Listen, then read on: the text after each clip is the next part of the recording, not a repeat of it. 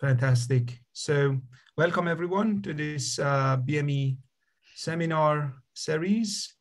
I begin with paying my respect to the First Nation custodian of country throughout New South Wales, in particular the Gadigal people of Eora Nation, the traditional owners of the land on which University of Sydney is built. I pay my respect to their elders past, present, and emerging.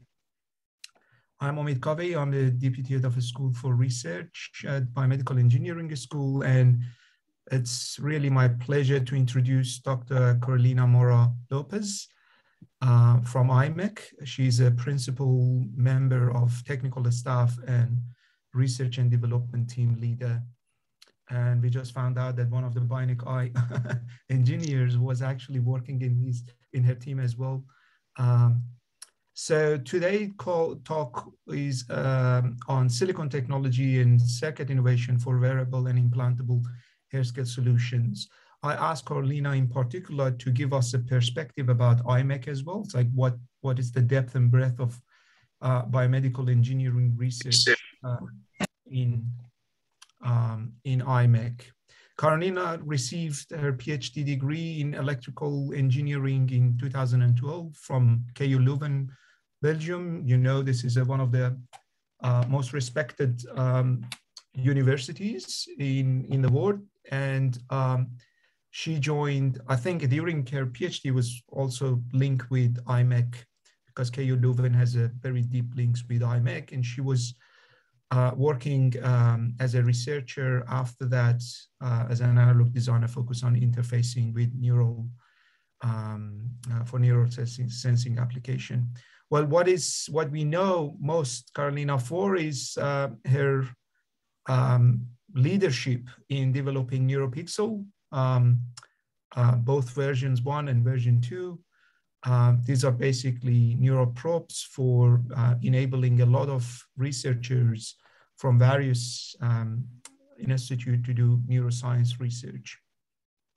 She is currently principal scientist and team leader of circuit and systems for neural interfaces at IMEC. And I think today's talk is going to be eye-opening for us in terms of what IMEC is doing. And I hand over to you, Carolina, with that. Okay. Thanks a lot for the very nice introduction. I think that covered also part of I wanted to introduce myself. So thanks a lot. So I'm Carolina. I work at IMEC, which is a Belgian research institute. And indeed, I'm here to talk about wearable and implantable silicon technologies that we have or are working on at IMEC. So for the people here that doesn't know IMEC, IMEC is a world-leading research and development institute working on nanoelectronics and nanotechnologies. And we work together with many industrial and academic partners to try to impact society by creating innovative solutions in many fields related to semiconductor technology, life sciences, imaging, large area electronics, photonics. So it's very, very broad topic. The IMEC Institute has around 8 sites worldwide, and it employs more than 4,500 international researchers and professionals. And one of the unique properties of the Institute itself is that it has a very modern and specialized infrastructure. And within these infrastructures, there are 2 clean rooms, one 200 millimeter clean room dedicated mostly to sensor technologies, and another clean room 300 millimeters, mostly dedicated to CMOS scaling. So with this technology, we normally partner then with many industrial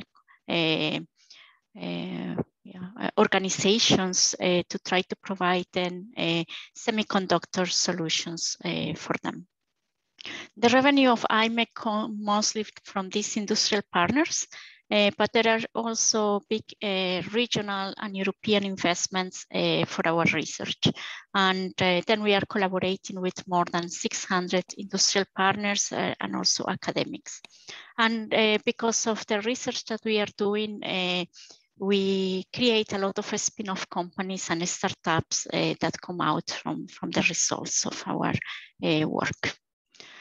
So from this infrastructure, something very important for life science, which is the research I want to talk about, is the ability to create nanoscale features down to 6 nanometers. And this is important because it allows us to create nanopores, nanochannels, photonics, and electronics on demand for life science and healthcare. And this can be combined also with the standard CMOS processes to create more advanced biomedical devices. So we have teams fully dedicated to ASIC and multiphysics design. And we have also a lot of labs for characterization, not only electrical, but also from the biology side. And also very important is that because of the clean rooms, it's also possible for IMEC to scale up products that we develop together with our partners to low volume production, for example, to bring part of these devices to the market. Okay, so that was the introduction about IMEC. Now I will focus entirely to all the life science and healthcare research. And I will show also part of the research that is done in my team. So the business of IMEC has been many years the semiconductor scaling. With our state-of-the-art infrastructure and also the partnerships we have with many key players, we have been able to contribute to this accelerated growth in CMOS technologies.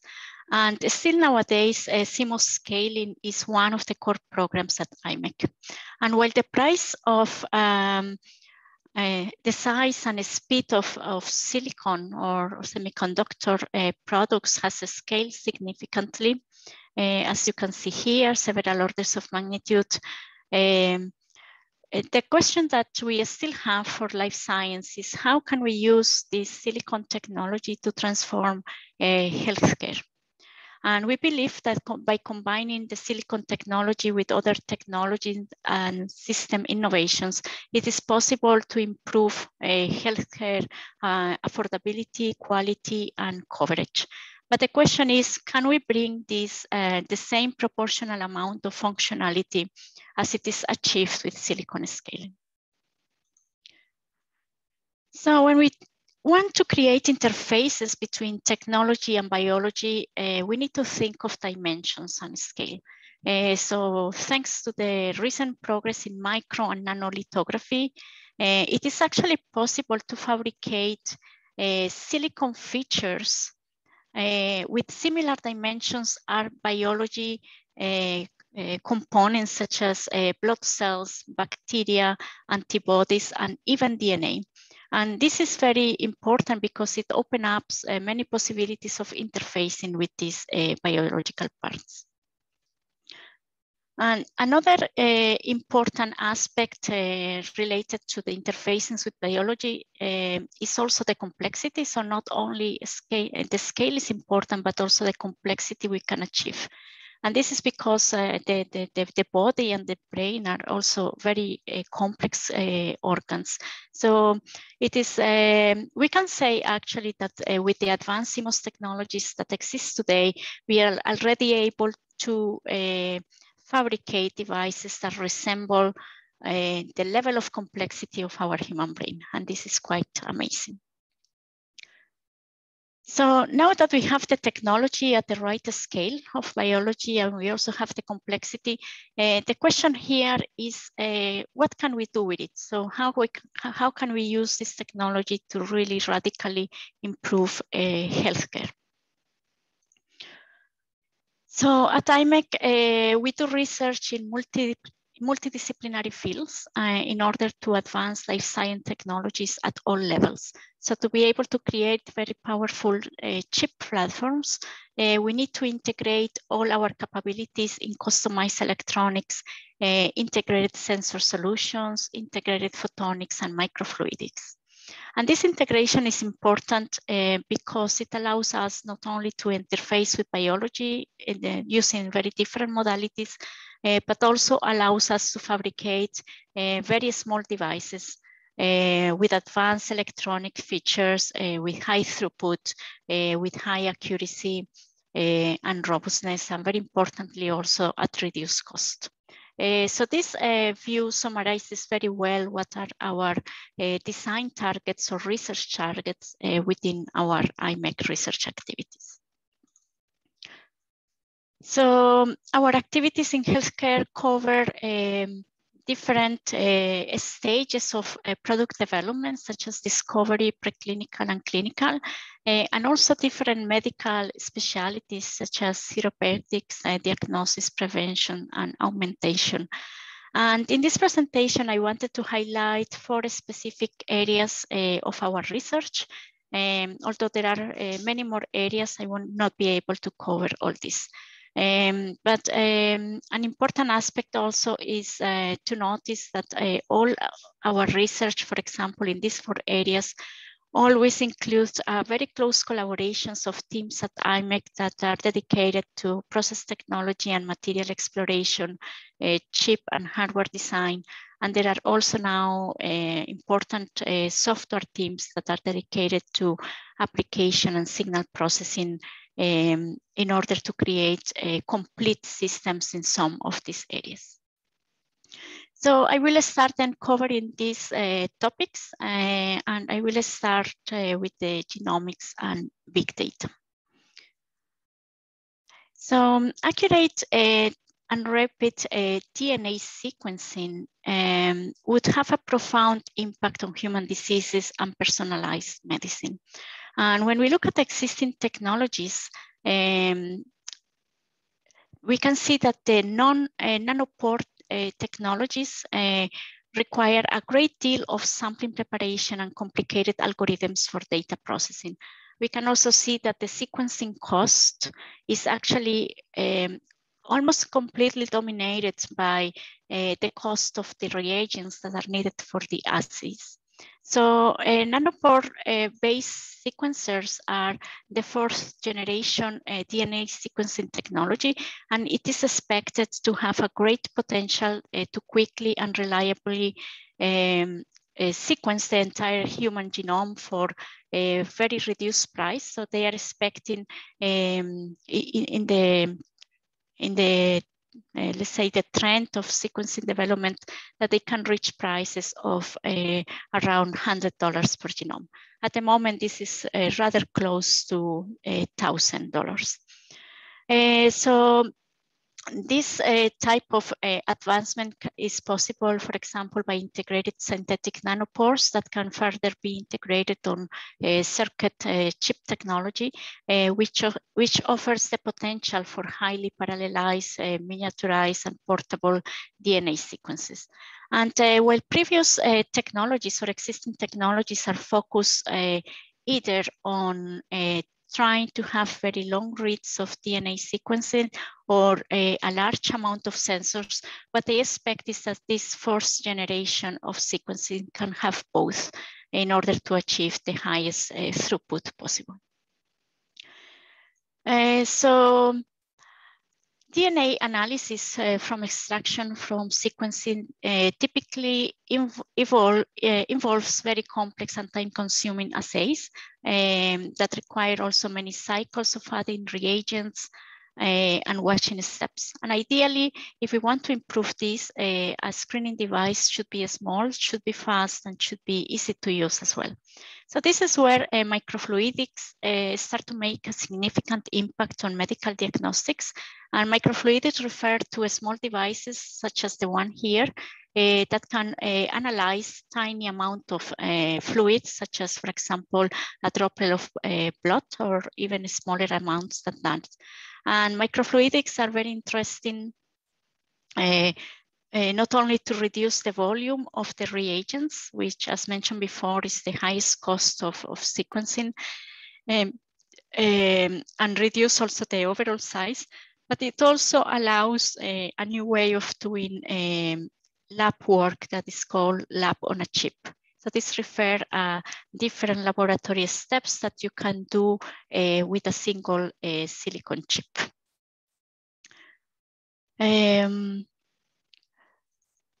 At IMEC, so we do research also on trying to see different type of sensors that can improve sequencing.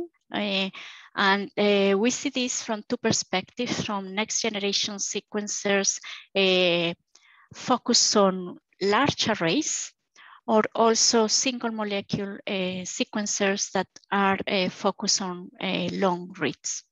And in the second case, we normally combine photonics or electronic sensors together with nanopores in order to achieve these longer reads.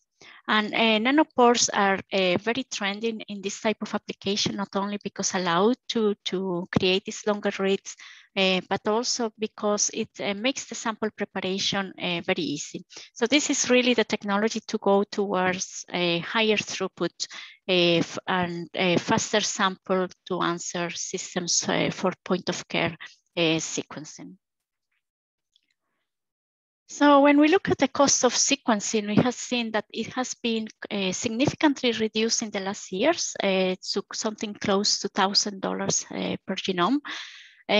But the amount of data produced in a single run has increased proportionally. And this is, of course, a huge cost in terms of data analysis and data storage. So therefore, there is an important effort in many research universities and centers trying to look at high performance computing and machine learning as an important component to a complete genome platform. So extremely high performance or exascale computing is a skill which is often associated with big supercomputers or server farms. But in reality, a lot more different computer architectures are used to scale up the performance of life science software algorithms. And at IMEC, we are very well placed to match the most appropriate hardware platform availabilities with the best optimized software algorithms as well. So this is an important step also to bring genome sequencing a step further. So I want to talk now about cell therapy. And one of the important applications here is cancer research. And this is because cancer is still today one of the leading causes of death around the world. And although early detection and drug delivery and development have helped a lot, there are many emerging treatments that are promising to tackle the remaining challenges of this disease. So if we look at the cancer incidence worldwide, we can see that there are around 14 million new cancer cases every year. And they also estimate that more than 1 in 3 people in the Western world develops cancer. And this is, of course, a huge economic impact to healthcare systems in all countries. So if we think of new therapies, then cell and gene therapies are exciting new areas of medicines that are just starting to gain regulatory approval.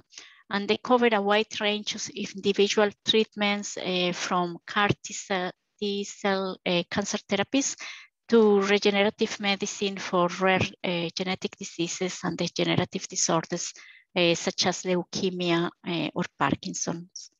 And these therapies normally involve removing or selecting cells from patients and re-engineering them either by modifying their genetic codes or growing more of a specific cell type that is lacking in the patient. Once these cells are grown, then they can be transferred back to the patient for the treatment. So in order to contribute to this type of research, we are currently having several projects that try to develop building blocks that are required to miniaturize and increase the performance of cytometry systems. So our vision is try to use silicon technology to evolve the current large equipment, as shown here, into a very small chip that includes everything into a single small device. So we have already developed a compact and disposable cell sorter system with integrated on-chip characterization and downstream molecular analysis of the cell content through an on-chip digital PCR. And by combining some bubble switch actuator with silicon chip technology and integrated photonics, this device allows for a much more versatile design that can be applied to many therapeutic and diagnostic applications. Similarly, we have also developed a CMOS chip that enables single cell electroporation. So a possible application could be that once you find the right cells using the cell sorter of the previous slide, you can reprogram these cells by opening membrane pores and inserting viral vectors into the cells. And this picture here shows an example how single cell electroporation can be used to inject fluorescent dyes into specific cells in a very controlled way. Okay, so now I would like to move to non-invasive biomonitoring. So this is now a different topic, more related to healthcare. So IMEC has been working for many years already on non-invasive health monitoring, covering both wearable and non-contact devices. And this research has been done for many medical applications, as you can see here. And we have developed many devices in partnership with many academic and industrial partners. And for example, we have developed some wrist monitors for psychiatric applications, also EEG headsets applied to neurology, some mock-up artificial kidney also to study renal functions. We have been working also for a while on non-contact sensing seats and beds in order to monitor cardiorespiratory signs. Together with also some company in the US, we have developed some monitor of vital signs from babies using a pregnancy patch, and also develop some smartwatches that can be applied also to cardiology, together with some chest patches for cardiac monitoring. And finally, we have also had some small projects working on smart lenses for detection and interaction for ophthalmological applications.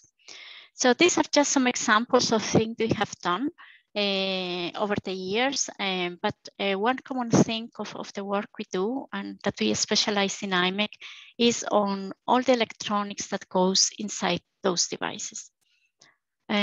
So as shown in those previous examples, we have been developing core technology to bring vital monitoring into a much smaller form factor and focusing also on ultra-low power consumption. And over the years, we have focused on improving the signal quality and reliability even under ambulatory use, which is important for some of those applications. And every time we have tried to strive for a higher degree of integration. So Such disposable solutions for healthcare should include many components that range from microcontrollers, power and clock management, and connectivity. And even though a system like this is lower cost in terms of bill of materials than other existing devices, I think the cost of all these little components add up, and it is very difficult to make it truly single-use disposable. So what we have done at IMEC then, after developing such system, is to go for a fully integrated solution. So we have been able to push the cost completely down by integrating all functionality that we had before at system level into a true system on a chip. And our latest chip for healthcare is the Music V3, which is a CMOS chip developed by IMEC a few years ago, which was the first fully integrated IC for wearable health solutions. And this chip integrated all important parts that we wanted to include to target many applications. So we had multimodal analog readouts, we have fully integrated power management and connectivity. We also included some DSP capabilities, security features, and all these while consuming very low power. Okay, so now I will move to the ingestibles and implantables, which is also a part of the work that we do in our team. And also over the years, IMEC has been working on devices that can be implanted, such as brain implants, and also very recently working on insertables or ingestibles.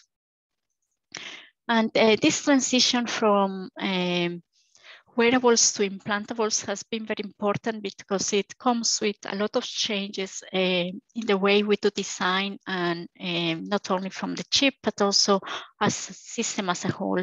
So when you move from devices that can be weared with certain dimensions to something that can be fully implanted, you need to take care of encapsulation, you need to take care of powering.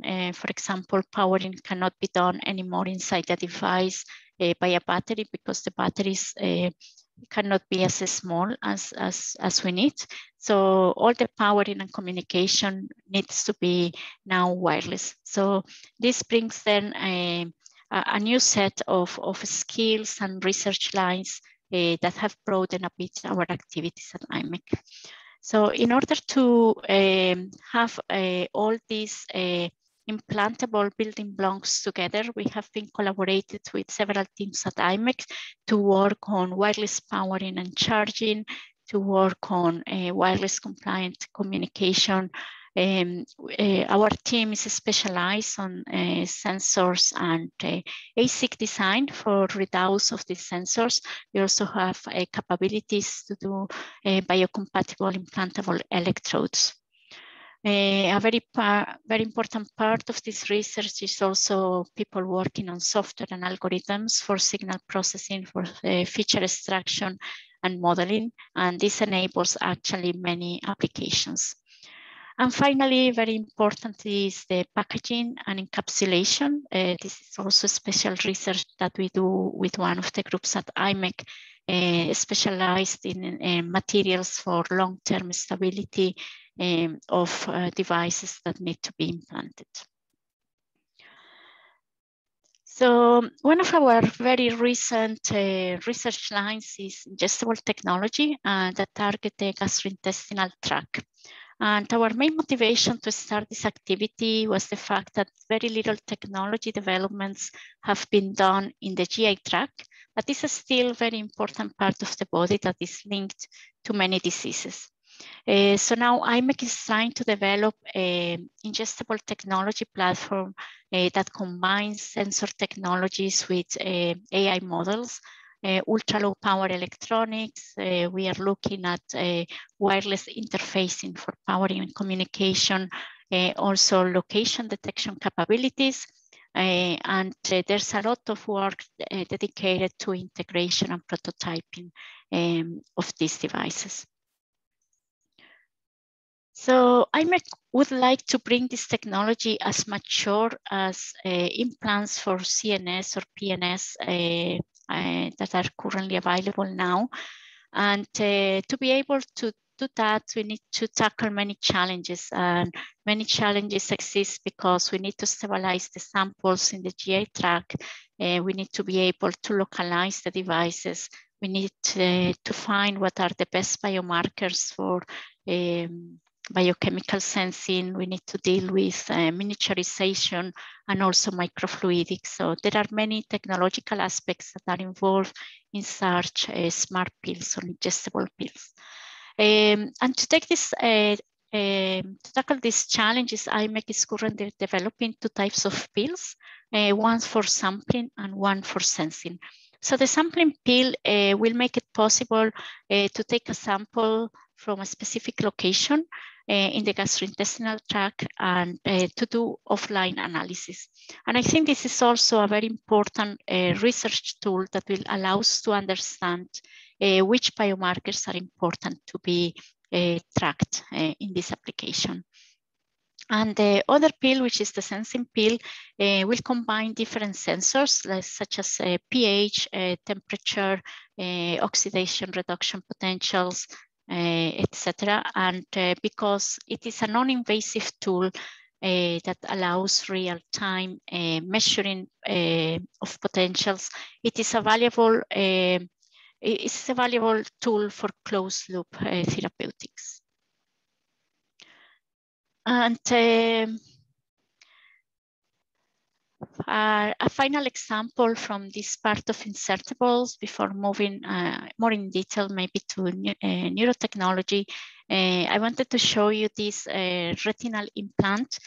So we have worked for a while on developing such device. Also, it required a lot of interaction between different groups working on materials, working on chip design, working on wireless communication. And this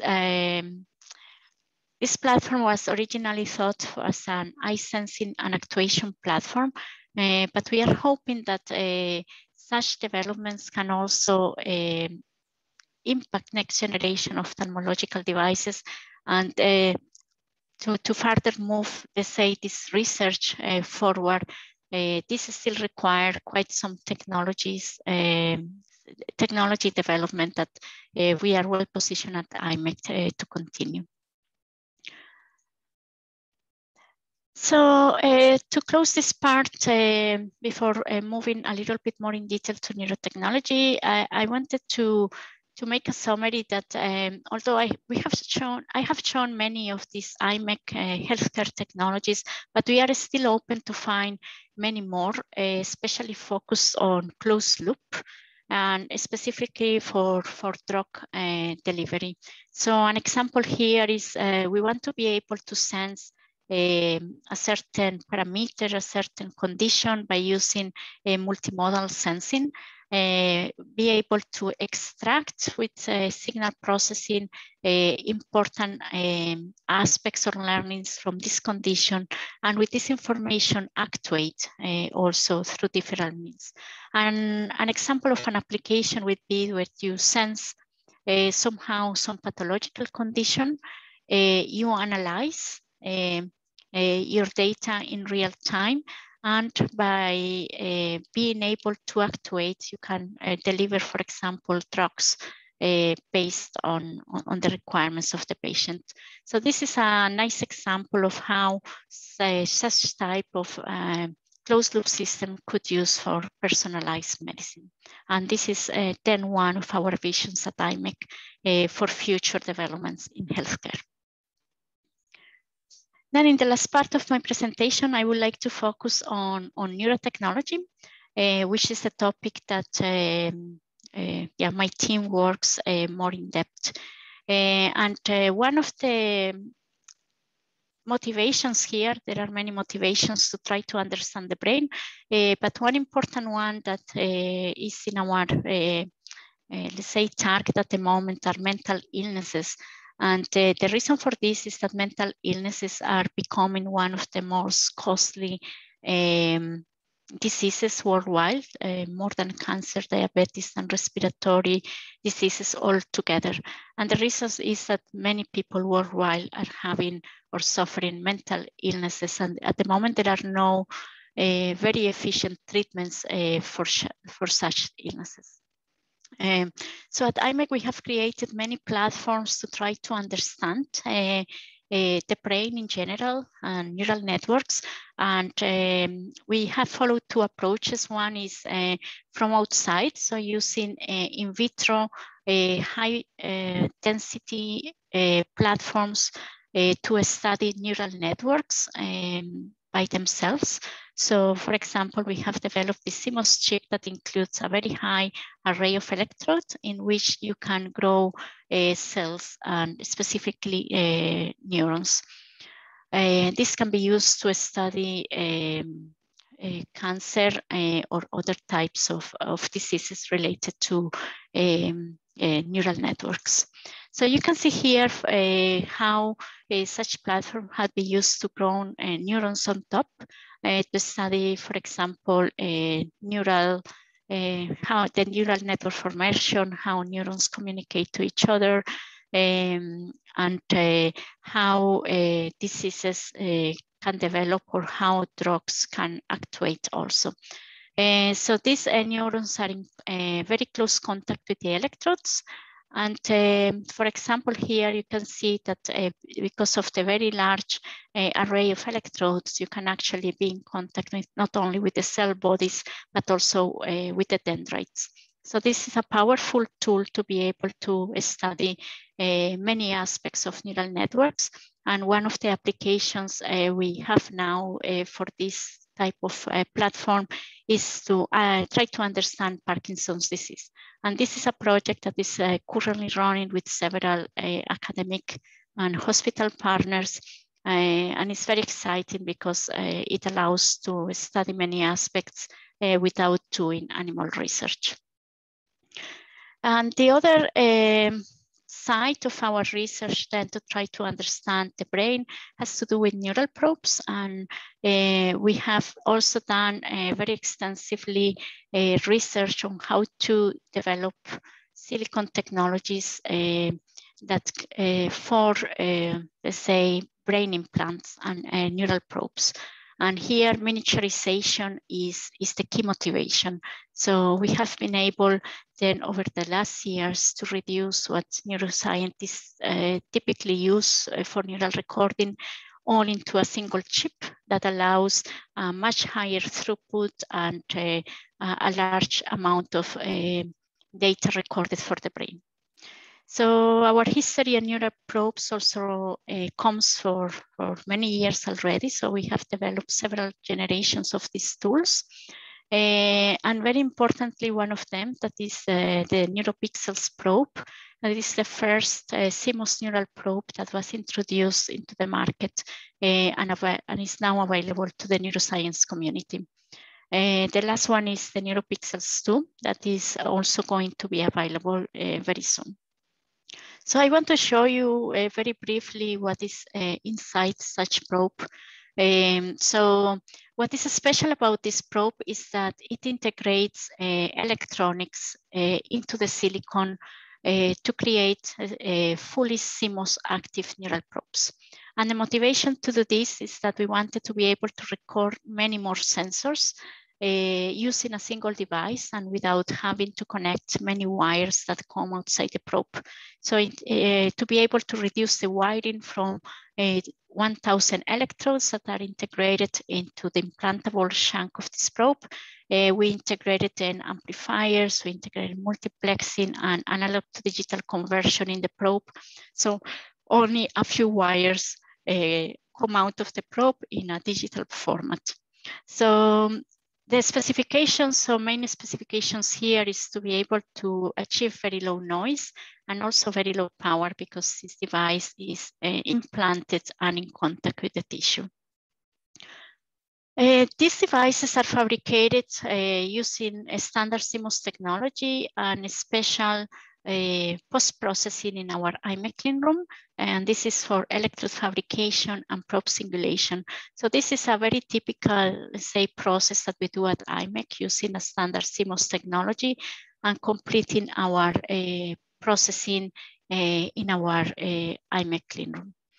And here you can see some details of this probe when it's fully processed.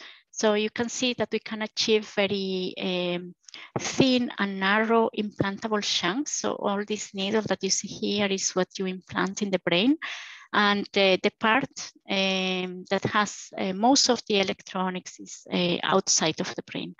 And this probe included a large array of low impedance and biocompatible electrodes that are important to provide a stability of recording over several months in a chronic experiment.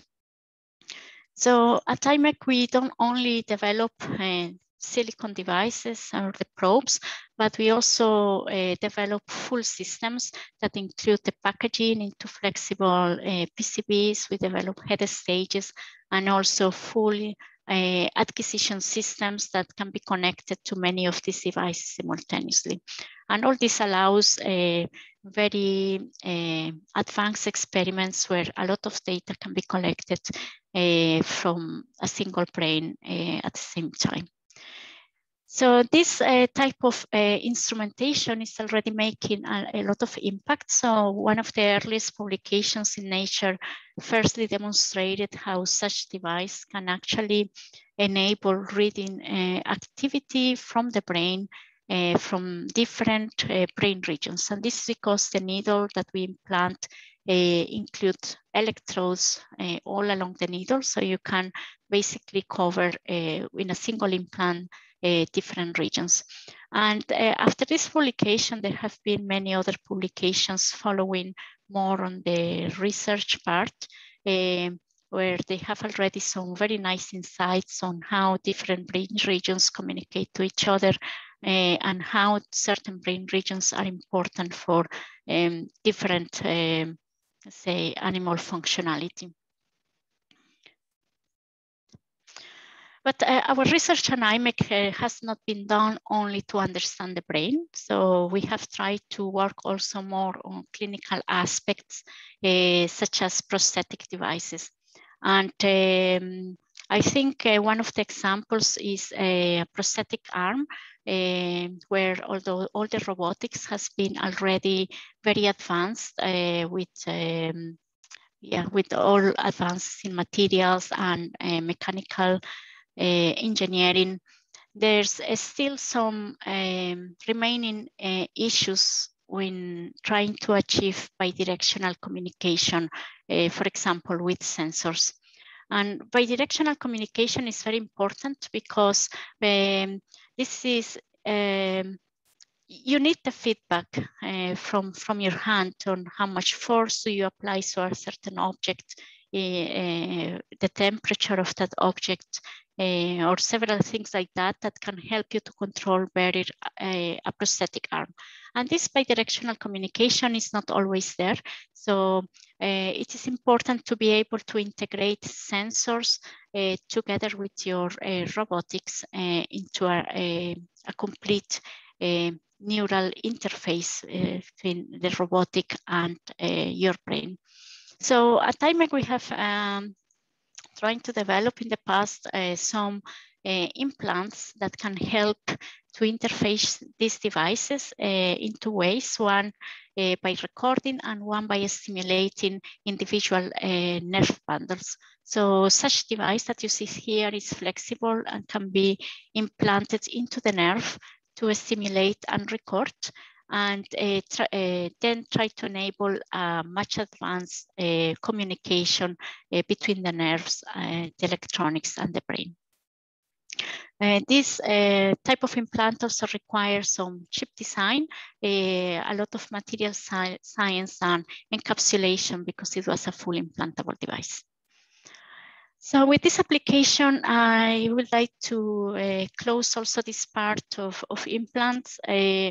I think there are many other ways to interface with the neuron system because it connects to all parts of the body. And this is important to be able to connect, to innovate and create more applications for this type of advanced devices. For example, if you look at the vagus nervous system, it is also responsible for many disorders and functionality. And there are already also many groups trying to work on making implants or wearable devices that can interface with such nerves. So just here to conclude a bit, all our research at IMEC requires multidisciplinary innovation. I have shown that we require the work of circuit design, of technology, advancement in terms of material and sensors. We need to create systems for closed loop and open loop applications. And also we require algorithms. And it's only by innovating in all these fields that we are able then to create devices that can create an impact on life science and healthcare. And we are happy also to be able to collaborate with many partners to achieve this, because as you can know, we cannot innovate by ourselves. So collaborations for us are very important. And we have many types of collaboration with industry and academia. I wanted to highlight here maybe important aspects of how collaboration can be done at IMEC. For example, if we look at R&D, we can collaborate through public funded projects. For example, the Horizon Europe allows to collaborate countries in Europe, but also is allows to collaborate with special countries that have collaborations such as Australia. At IMEC, we offer a lot of opportunities for students. So internships at master topics are all the year published in our website. This can be important also for some student exchange. We also offer PhD as postdoc opportunities in our unique environment. And very recently, IMEC also have a tenure track for scientists that are looking to start a new research line, and they are interested in the IMEC infrastructure. So all these opportunities can be available in our website if you want to see more details. So this concludes my presentation. Thank you.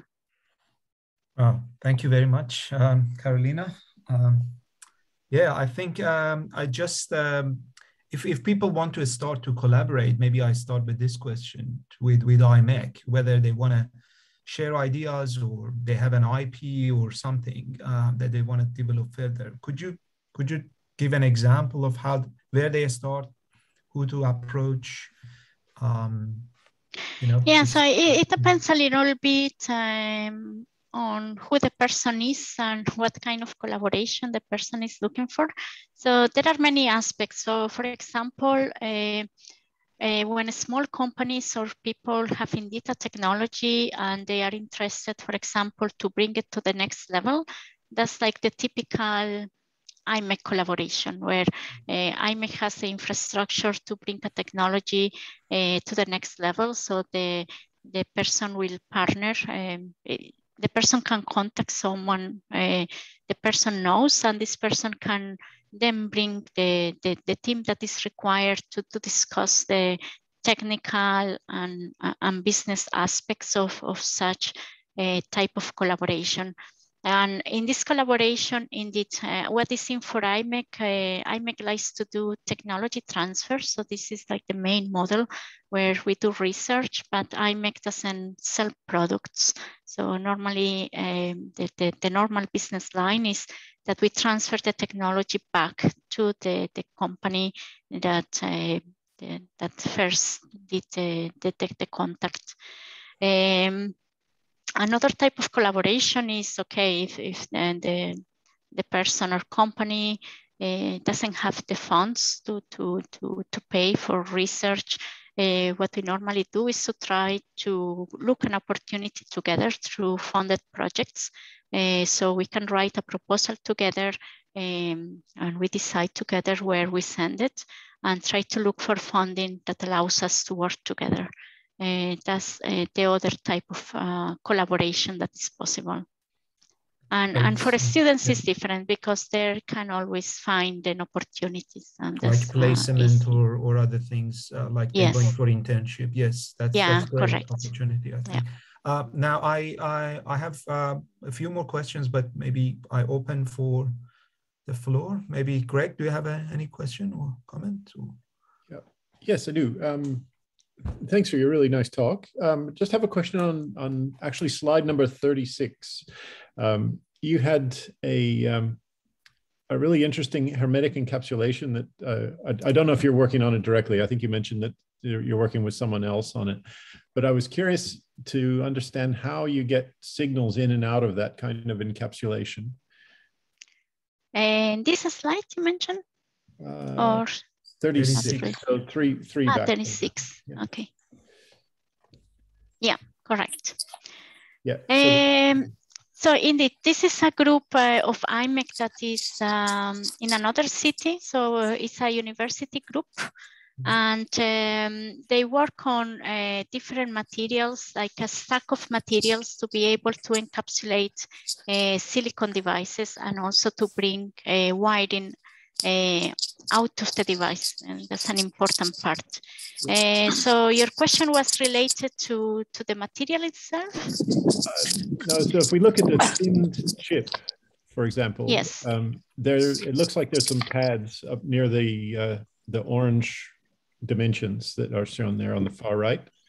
Yes. That would presumably have an electrical signal associated with it. You would want to get into or out of the body, or into or out of the implant. Yes, correct. Yeah. I'm curious how that's done without creating a point of moisture ingress, and how you... Okay, yeah, this is a good point. So normally this encapsulation was done for this peripheral nerve implant that I show almost at the end of the presentation for nerves. And this included indeed a thin chip. And on top of the chip, what they do is some electrode connection. In this case, because of the type of material, this electrode needed to be in gold. And the critical part indeed is how to create the electrode connection without creating a path. So normally that needs also some sort of barrier material, not only at the bottom and on the walls, but indeed, I think that's the weakest link of such implant. Normally, if it fails, it fails through those cavities or connections, yes. Okay, thank you. I have another question if no one else does, but Omid, did you want to? No, you go ahead. No one raise hand. If anyone has question, can raise hand. Yeah. Okay. Yeah. So my question has to do with the operation of IMEC, and I don't know if you know this Eurovision Song Contest that exists, and Australia and Israel can be considered to be part of Europe when it comes to that. Is there any way that we can become part of the network of IMEC, in a similar way? Because I know there are a number of advantages, and we don't have anything like it in Australia or in the Southern Hemisphere. So I think it's possible. So as I mentioned, one of the most common ways for us to collaborate with other countries is through European funding. And normally European projects from European Commission allow a few countries, and Australia is included in the list. So Australian institutes can be one of the partners for a European project. And that has to do with some agreements that Europe and Australia have. I don't know the details, but I know that exists. I do know projects related where most of the partners are European because that's necessary, but I've seen projects where Australia is also included. But we have to have a European affiliate. We can't go directly to IMEC. Is that right? Yeah, but that is, we would like to apply like together. So certainly we can apply together as IMEC Institute, Belgian Institute, and Australia University. We could go together to apply for funding. But yeah, you always need a a European partner, but in this case, IMEC could be that partner. And the other way, I've seen collaborations, established collaboration with specific universities. For example, we have now very strong collaboration with Johns Hopkins University in the US. So this is also not European, but we have such a strong link to work together in a specific research area also of life science. And this collaboration works normally by exchange of either students or postdocs or PhDs, but also of professors. So sometimes we have visiting professors that stay at IMEC for a few months working on a specific project where IMEC facilities are needed. So that's another way. And normally these connections now, they do a lot. So I think it's possible to always make a very direct link between IMEC and a university outside. Great, thank you. Fantastic. Okay, I just go to David. Thank you. Well, first, I would like to congratulate you, Carolina, for the fantastic work that you have presented. It's quite amazing to see all this research.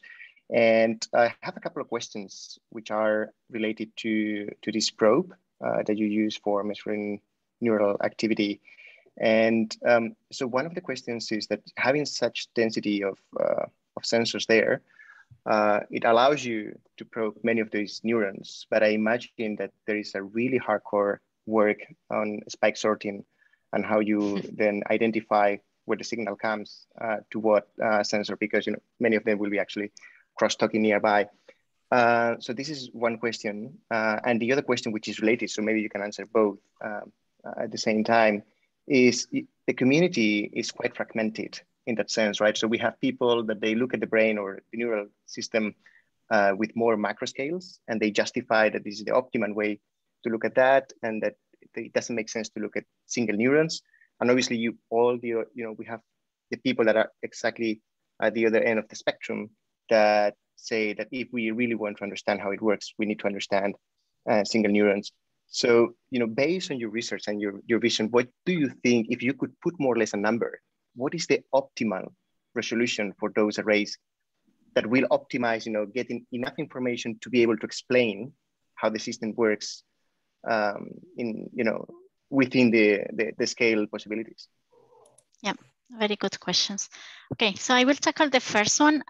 So indeed, I think now we have solved a lot the problem of how to get a lot of data, and we got a lot of data, but now the problem is with neuroscientists. So now they get this amount of data, they get several gigabits per second in a single experiment, and the problem is what do they do with it? Where do they store it? How they analyze it, especially if they need real-time operation.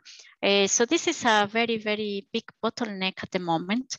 And at IMEC, we didn't work on it until very recently. So we basically put all the problem to our partners. Okay, you wanted data, you have the data, now deal with it. And they have great people for software. So they have created all those tools, a specific spike detection and sorting software that they have developed for neural pixels, because none of the software before could deal with such an amount of electrodes. So they have developed that, but of course, these softwares work offline. So it's not good for real-time closed loop if they are interested in that. Very recently, we started at IMEC working on hardware spike sorting. That is a very, very new project that I have now with a postdoc. We are very excited about it. I hope that in some time, a couple of years, maybe we can have some publication on it. But this indeed, I think now this is the problem. I think we are not looking much more now on trying to scale. We have some projects on trying to scale, but I think that the main challenge and main effort should be put indeed on how to reduce data, how to analyze it very quickly. And your other question is very interesting. So indeed, there are two ways of looking at brain research. And I think everybody agrees that going inside the brain gives much more information. I think you can learn more of how neurons communicate, how different functions are related to a specific region. But unfortunately, this technique have very little coverage of the brain, and that's where other tools, such as EEG, ECOG, can have a better play if you are trying to look more at, let's say, systemic functioning of the brain. And at the moment, it's very difficult to close that gap because it's just very far. So you cannot do with a single tool both things. And so yeah, I think that the answer is not easy because at the moment, I think there's not an ideal resolution. But I think what we believe, and many people as well, is that we should try to close that gap. So trying to either increase the coverage of neural probes, so trying to go single cell, but trying to record as much as possible a large brain region. And this can only be done indeed with trying to develop this very large density neural probes with maybe multiple shanks. But at the end, that's also, it cannot scale far. I mean, you cannot ambition reading all the brain with a bunch of implantable needles. That will also create a lot of damage. So to be honest, my belief is that other techniques like optical readouts will maybe become more important in the future for this. They are still not achieving the resolution that is needed. So there is a big gap between optical solutions and electrical solutions, but they are advancing pretty fast. So I wouldn't be surprised if in 10 years you can really do some optical imaging and achieve single cell resolution as we do with neural probes. And I think that will be the way to go, something that is not as invasive as neural probes. With that billion-dollar question from David. David also asked one of my questions in his first question. I just, if you have time, we know, I'm aware of the fact that we are 4 minutes over. If you have time, maybe- I have time, yeah. We get one more question from Dennis, and then after that we end the call. Yeah, and I take my questions with you offline. Yeah, yes. Thanks for that. Can you hear me? A bit louder, Dennis. Okay. Can you hear me now? Yeah. I can hear, yeah. Okay. So yeah, just a couple of questions. Like with this PowerPoint that you are showing now, that probe, which is the 10 millimeter long, is this part yes. of the is that this part of the silicon or a different material? Yes. Yeah. Oh, that's. So I will show. Yeah, maybe here you see it better. So this is the same silicon substrate. So what we do is that it always starts with a big piece of silicon, but at IMEC we kind of shape this probe to have to try to release and create like a needle, and we thin down from the backside the silicon to create also a very narrow, say, cantilever or this implantable needle, but it all the same silicon piece. That's pretty amazing engineering there. It's there must be a lot of waste of silicon as well because when you cut it. Yeah, absolutely. Yeah, it actually, yes. If you look at yeah, this is how a wafer looks. So if you look, this is a piece of silicon, but all what is here around the needle is completely wasted.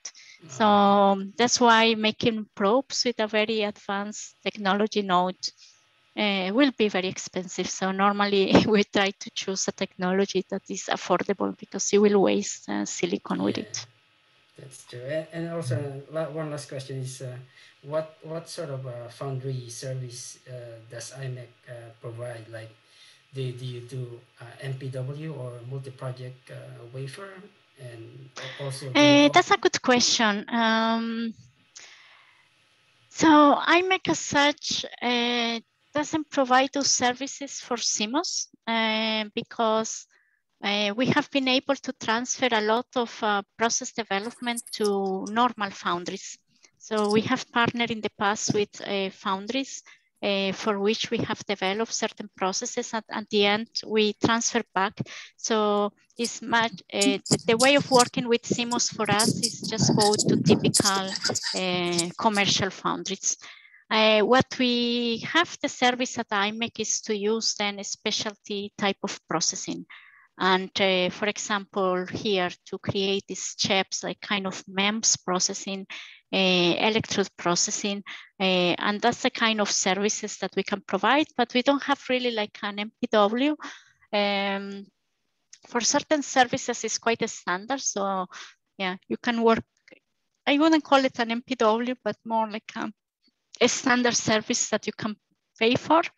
And other things can be very customized. So we can really develop specific processes to create a shape or a feature that you need.